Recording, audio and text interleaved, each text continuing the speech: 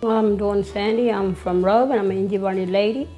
I was painting in 2006. I came watch my mum. She started first painting and I sat down and watched it at the old church and just got it from her. My mum left me in 2015.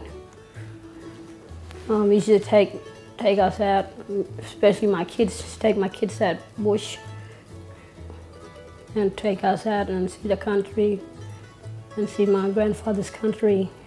My cousin gave me a paper to do drawing on the paper, and then she showed Jara Trish, and then she started giving me a canvas, and then I started doing painting on my own, doing my own style.